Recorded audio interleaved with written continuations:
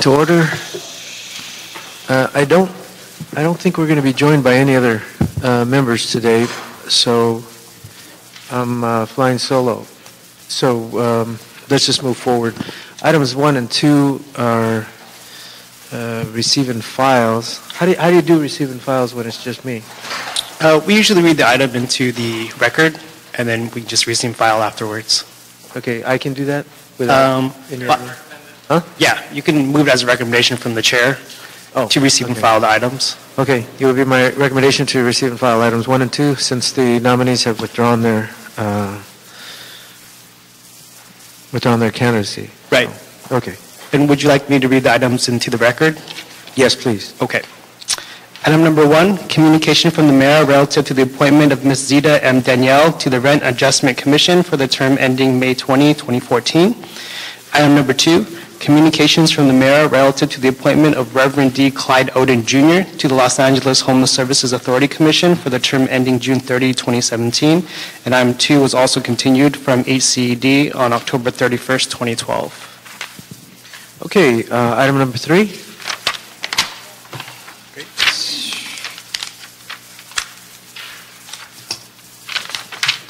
Okay, item number 3.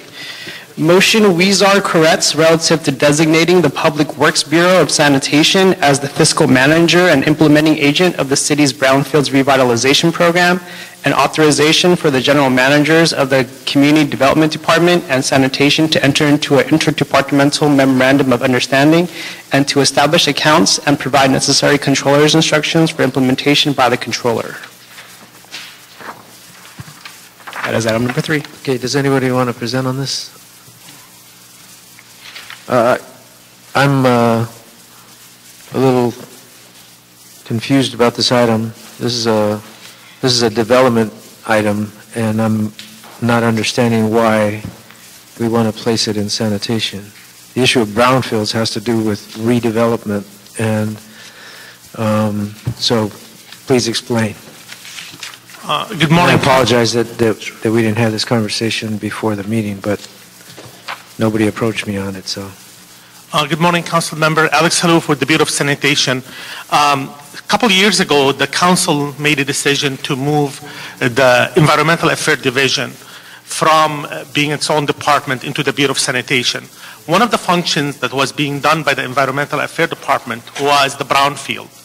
At that time, Nuna, who was also running the program for environmental affairs, was managing the brownfields for the city. Basically, she was looking at the sites, gathering grants, working on different elements, and putting them together in order to clean up the sites. So when that function was moved into the Bureau of Sanitation, we are looking only at the protection of public health and the environment. You said when it was moved into sanitation? A couple years ago. This was moved a couple years ago into the Bureau of Sanitation. The program, the majority of EAD staff was moved into the Bureau of Sanitation. Okay. So that function moved into with Nuna.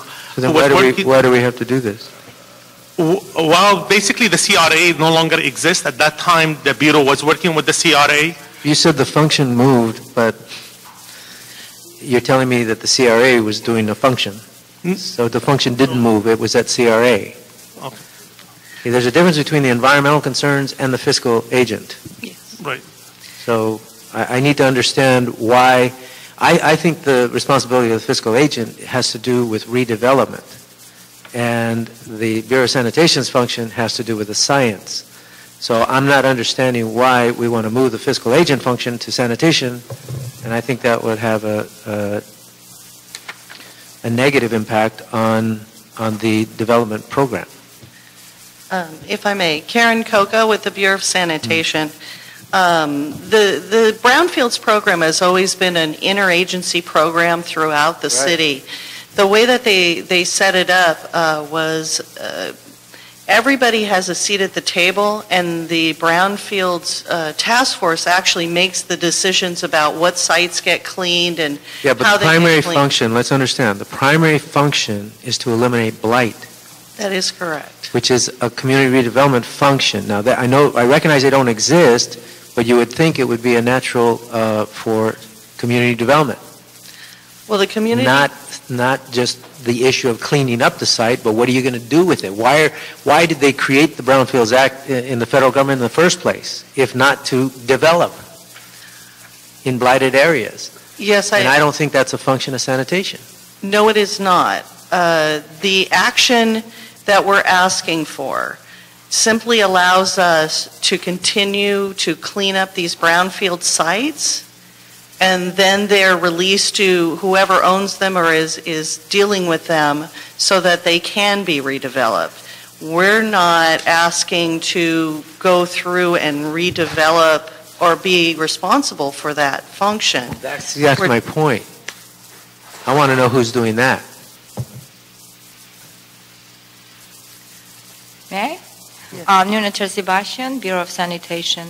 To clarify your question, we're not dealing with redevelopment or development in any way. The function that was moved from EAD, Environment Affairs Department, to Bureau of Sanitation was to address contamination and protect human health and environment. So this program has been going for years, and this little change is not something new we're asking for, because back in EAD, Brownfields program was managing the program and was directed the program towards moving the sites, cleaning the sites, moving towards the redevelopment. So this element is what we're asking. It sounds fiscal, but what we're doing, we just want to continue to have access to those funding to continue clean up those sites. It has nothing to do with redevelopment. We have number of sites. No, but the funding comes out of the Community Development Block Grant. Community. For Brownfields program. Please. Community development. Right. For Brownfields program. Years ago. No. You're misinterpreting the purpose of brownfields. The notion of brownfields is that there is blight in communities that needs to be cleaned up for the purposes of community development. Brownfields. That's why the funding is coming from the Community Development Block Grant. Correct. So you're not explaining to me who's going to do that function to meet the obligations of the grant. We will, by saying we, it's like Karen Coca mentioned, interdepartmental effort. By saying we will be continuing same thing that we were doing for years as a role of Brownfields program, addressing contaminated sites. As of today, but you're not doing. Okay. Today we have sites that. Excuse me. I chair this meeting. Okay. Please don't interrupt when I want to speak. Okay. Because you're not answering my question. This is an issue of redevelopment. Taking properties, cleaning them up, and then redeveloping. If you don't have a strategy as to the priorities relative to brownfield cleanup for the purposes of development, then how are you going to clean? You're just going to randomly pick which items you're going to clean up? We need, the fiscal agent's responsibility is to manage the collective wisdom of the city in order to identify the priorities for redevelopment of sites that have been blighted by environmental contamination. That's correct. That's the purpose of this grant. I'm not hearing from sanitation how they're going to perform that function. All you're telling me is you're going to clean up properties, but you're not telling me what the strategy is in terms of prioritization of those properties. In terms of development, community development, which this is a community development block grant. So if somebody can answer that question for me, I'm open-minded, but that's the weakness of this proposal. And it's concurred by Jan Perry. She's saying it should go to economic development. We don't have an economic development department, but we do have a community development department. I'm not getting this.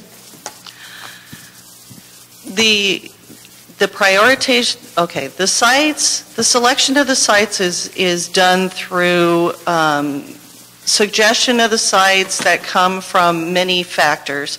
A lot of them come from the council offices. They identify sites in their communities.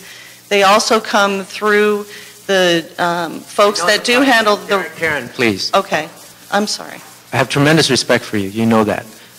I know the process. I've used it many times. General Motors, Price Pfister, I've used the process. But it was the collective wisdom of the city, not just one department deciding which sites to do and and to have control of the money. Correct. I think that's a problem. In other words, there's got to be a balance of interest here. The purpose of this money primarily is not cleanup. It's primarily for community development. Who is going to have that responsibility? Where's the other side of the balance here? Planning department? Housing department? Community development? Sounds like community development should be the place. Where are they? So this isn't ready for prime time. And maybe it's the best idea, but I am not understanding how it's the best idea. Because my primary interest as chair of the Housing and Community Economic Development Committee is housing and community economic development. And when it comes to community development block grant funds, I need to ensure the integrity of the community development purpose. That's my responsibility. All you're telling me is you want to clean up properties, but you're not telling me why is that, in terms of priorities for the city, how you're going to vanguard our interests relative to community development. I'm not hearing anything like that. No, but you're right, Councilman. We're not ready for that one because we met with CDD and they felt with the CRA was dissolving, they wanted somebody to step in and do the cleanup. And our effort was only designated into what we do best. But who's doing the community development? But that's what I'm saying. At that time, the CDD, when we met with them and with the CRA, so do you hear? I understand what you're saying. That's not what we intended. But do you hear the lunacy of that? We have a community development department, and they're saying they don't know who should manage the community development block grant? I think they asked sanitation to step in and help in the cleanup. I have no problem.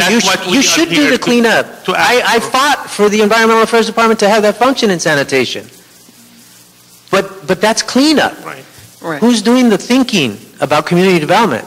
They're still involved. CDD will be involved. We're not taking... I know they're involved, but they should be the lead. I think that what it sounds like is that we need to come back with the Community Development Department to address the big picture items, because clearly we are only a very tiny portion of what happens in the entire program, and we can't answer the broad questions. Okay, ultimately, I do believe this will end up in a new economic development department, which is where it should be.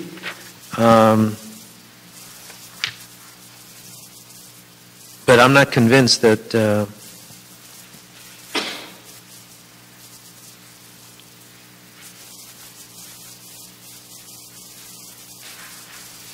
in other words, for example, it says enter into an MOU. I'd like to see a draft MOU before we ask them to do that.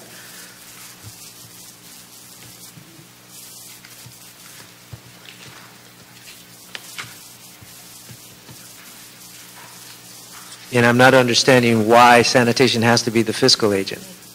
Those are the two major questions I have. I understand your function, but I don't understand why you need to be the fiscal agent and why, because these are community development block grant funds. Yeah. And they're under the jurisdiction of this committee. And I want to make it clear that this committee retains that authority, because this should be driving community development.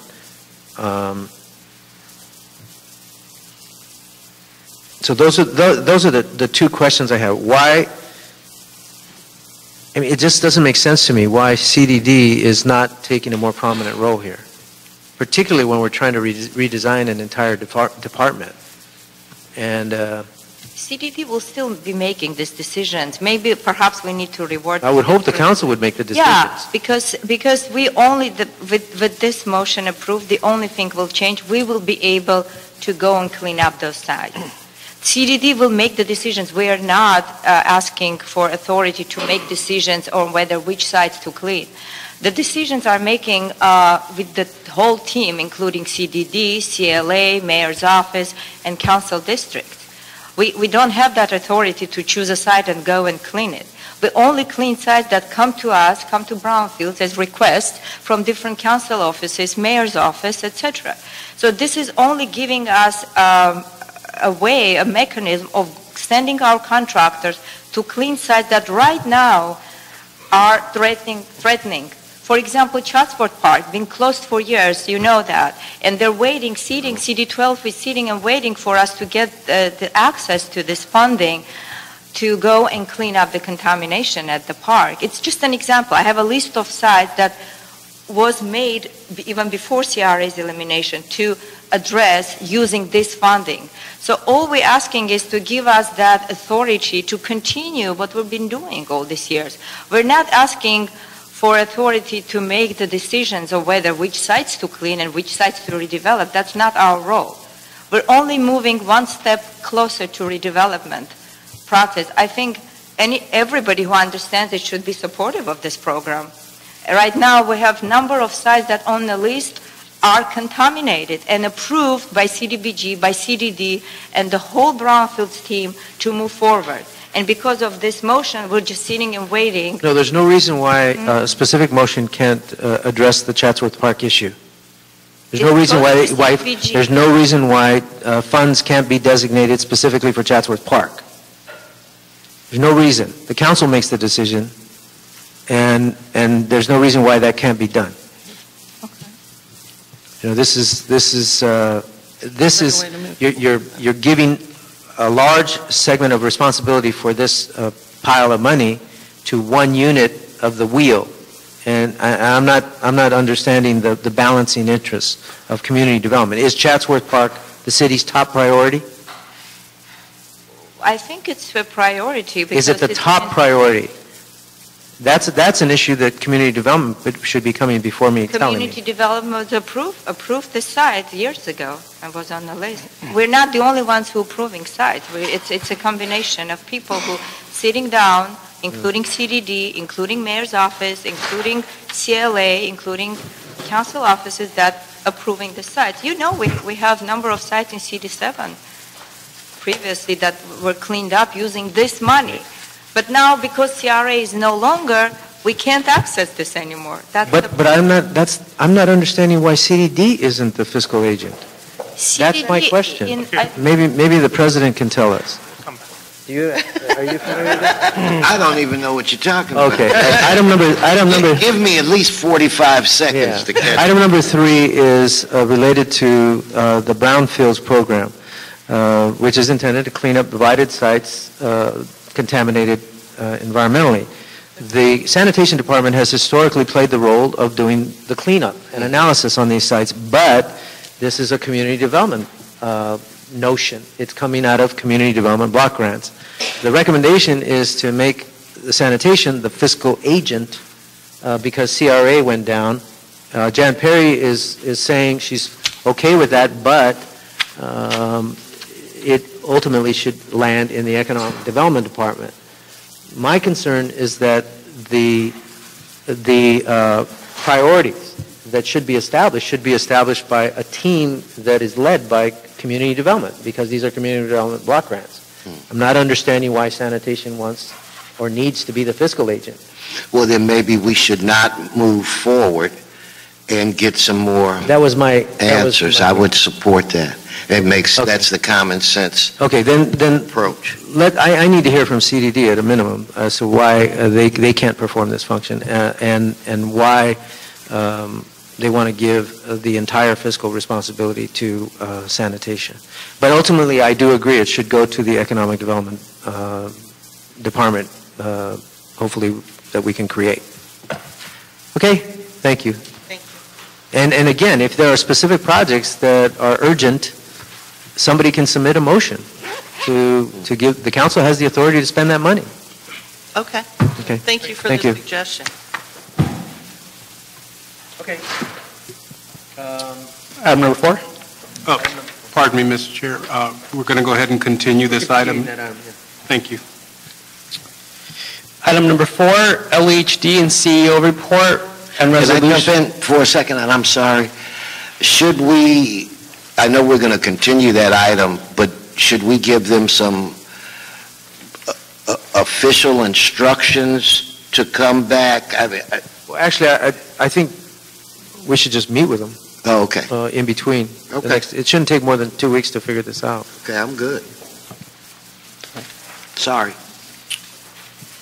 Item number 4, LEHD and CAO report and resolution relative to authorization to submit an application to the State of California Department of Housing and Community Development for an allocation of Cal Home Grant Program funds of approximately $1.5 million and authority to execute the grant agreement. Good morning, council members. Madeline Rackley with the CAO. The Los Angeles Housing Department has submitted 8 Cal Home Grant applications and been awarded 8 awards between the years of 2000 and 2011, totaling $9.25 million. And during that time, they've been able to assist approximately 157 first-time low-income home buyers to purchase homes. This request is to authorize the department to apply for an additional $1.5 million from the Cal Home program, and if they receive that funding, they would be able to assist an additional 25 first-time low-income home buyers, so that would bring the total to about 180. So the CAO would recommend that the council authorize the general manager or designee to submit the application to the state and authorize the general manager to negotiate and execute the agreement if they receive an award. And we would also ask that the council adopt the attached resolution, which is necessary as part of the application. And then instruct the general manager of the housing department to come back and report back to you if they are in fact awarded any of these funds with the amount and any other instructions that might be required. The deadline is coming up. It's in March, so they just needed to get your authority to execute this. There's no impact to the general fund. There are no matching funds required. This is completely funded by the grant funds. Okay, Mr. Wesson, do you have any questions? Any public comment? Nope. Okay, as the author of the legislation that created the Cal Home program, very happy to hear. So they've been very successful. It'll be our recommendation for the council to approve this matter. Okay. You're approving the CAO report, correct? Okay. Okay. Item number 5. Item number 5. LEHD report and CAO report relative to authorization to execute 3-month amendments to various current technical services contracts for the term beginning January 1st, 2012 through March 31st, 2013. Council members, I'm back. The Housing Department released a request for proposals last October to establish new contracts for technical services. They have received 23 proposals, and they are in the process of reviewing and scoring those proposals. And I understand that I'm going to be receiving their recommendations momentarily. So the request before you is to extend the current technical services contracts through the end of March so that there can be continuity of service before the new contracts go into place. The list of 16 contractors that they would like to extend is part of Attachment A. There's no additional funding required. It's just an extension of the term. I don't have a problem. Do you have any questions? No, sir. Okay, then we will also recommend. Okay. Which report? The CAO report. CAO report, okay, fine. Okay. For approval. Item number 6. Thank you. Item number 6, Department of City Planning report relative to the calendar year 2011 annual progress report on the implementation of the housing element for year 2006 through 2014. Good morning, council members. My name is Matt Plesney. I'm with the citywide unit in the Community City Planning Department. I am the project manager for the housing element update, which is currently underway, as well as the 2011 annual progress report for the housing element before you today. Of course, we work closely with our colleagues in the LA Housing Department on both efforts. As you may know, the housing element is part of the city's general plan and serves as the primary policy guide to address the city's housing and growth needs. The annual progress report in front of you is a tool to track and monitor progress in achieving the city's housing goals as laid out in the housing element. We use the guidelines and forms adopted by the state To complete the APR, it includes information on the status of the housing element and its implementation programs, as well as the progress in meeting the regional housing needs. We find the APR is also very helpful in updating the housing element, which I mentioned we're doing right now. I'll just mention what I think is the highlight of the APR, and that's right there in the first couple pages, Table A. It's the basically annual building activity report summary. This is a listing of all residential projects that were issued an affordability covenant in 2011 by the LA Housing Department and also received a building permit that year. So if a project got a covenant in 2011 and was permitted in 2012, it would be carried over to the next year. According to this methodology, in 2011, the city produced a total of 1,251 affordable restricted units for mostly very low and low-income households. Added to this is an additional 5,915 market rate housing units permitted in 2011, resulting in a grand total of 7,166 housing units that we can count towards our goals. This was a big increase from the previous year in 2000, where we totaled just about 3,000 units. There's a couple other tables that I'd be happy to elaborate on if requested, but really the meat of the document, the pages and pages, is Table C. This is a compilation of all of the city's 225 housing-related programs that are in the current housing element. We work very closely with our colleagues in all the city departments to update this information annually and compile the information. It's really a unique and comprehensive snapshot of everything the city is doing around housing. I won't, of course, go through all the programs, but I'm happy to answer any questions you may have. Finally, I thought I might just conclude by mentioning again that the housing element update is well underway for the 2013-2021 planning period. We've already concluded a thorough review of all of our housing programs, objectives, and policies through a task force of about 50 housing experts and practitioners that helped us go through all these and make really useful comments. We've also completed a thorough housing needs assessment based on the most recent census data and the housing funding that's available right now, which, as you may know, does not look very good. We're working now with all the relevant city agencies to evaluate and revise all our programs based on what based on the research we've done this far, and we expect to have a draft very soon for that, and that will come back before your department in the next couple of months, in front of your committee, excuse me. With that, I'd be happy to answer any questions. Okay, any questions? I think it's a plan that is hopeful that the economy turns around in general, and actually we would hope to exceed our goals, but it's dependent on that economy. We'll send this to council with a recommendation for approval. It would just be a note and file.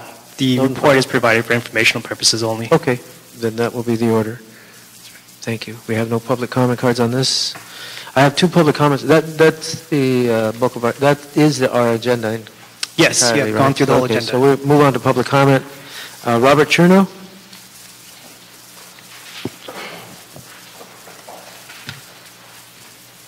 Hey, did they call Reyes? Did they call Reyes? Is he going to stop? Good morning. My name is Robert Chernow. I'm a landlord in the city of Los Angeles. I have a few rent-controlled properties.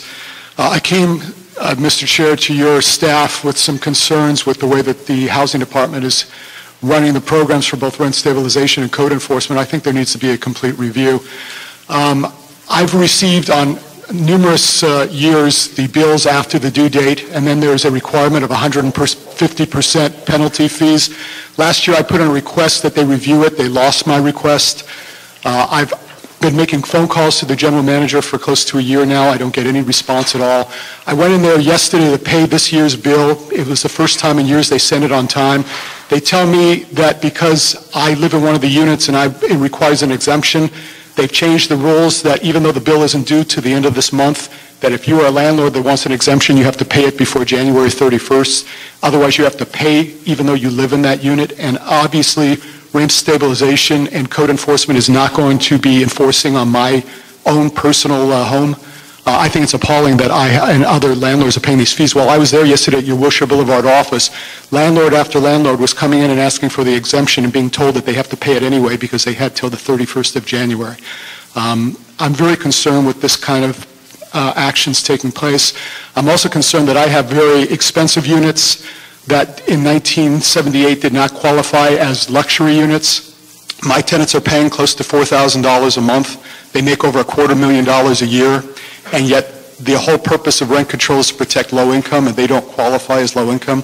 So I think the entire program needs to be reviewed. There's also the problem with the rent stabilization fees that can only be, half of it can only be recovered from the tenants during the month of June, which require a 30-day notice and a copy of the certificate that you've paid, and they send out the certificates after that period, so you can't even recover.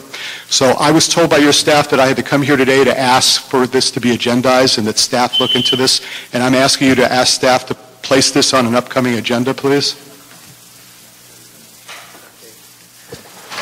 My staff disputes your